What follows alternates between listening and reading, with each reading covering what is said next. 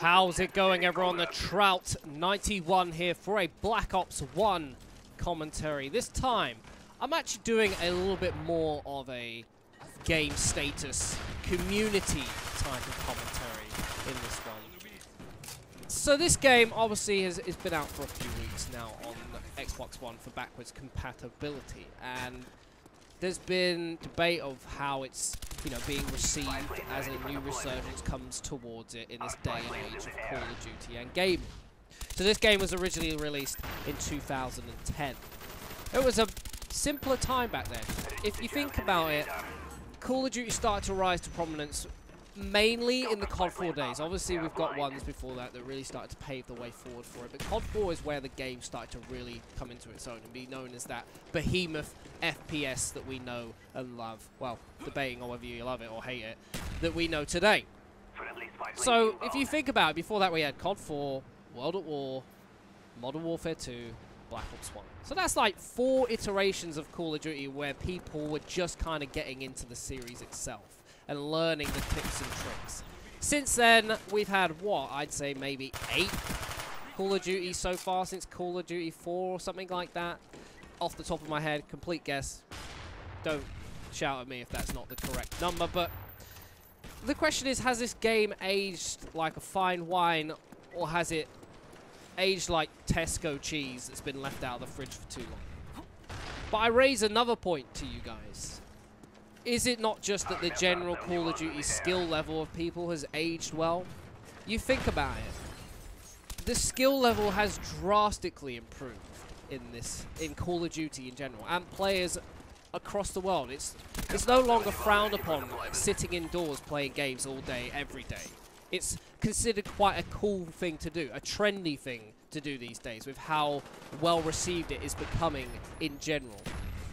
I think with the number of iterations of COD and the players who have been involved with it for a long time and now getting smarter, they're getting older, wiser, their reaction times are improving, the amount of time they've invested in Call of Duty and first-person shooters has obviously gone through the roof, and that's obviously benefited them skill-wise. You got to think about the rise to esports and its prominence now, that how well received it is and how accepted esports, not just in general but in Call of Duty, has been taken. So many people want to be like their esports heroes, you know. Think of all the Optic players that people admire and worship. All the tutorials and tips and tricks that people put up, that does come back to bite you. I can think of it in so many different games. FIFA, for example, is a massive, massive game that has found hard times, I guess, in the general skill level, because back in the day, people didn't used to play it as much, didn't really know how to work the game, and with time going on, the amount of practice and tutorials that have been put out there, people have kind of got into it. And quickly enough, the time they've invested and the listening they've done to these tips and tricks have come back to them. So we're no longer playing the Black Ops 1 of 2010. We're playing a completely different game. The skill level has gone up. In this game alone, I had a team of absolute dominant players in it who were shafting this team. I didn't really have to do much. It was just a constant blackbird in the air. So the general skill level of players in this game has risen so much, and I think that's why we're seeing games being, quote-unquote, so much more sweatier than normal. It's because people have learned. They bought their scuff controllers.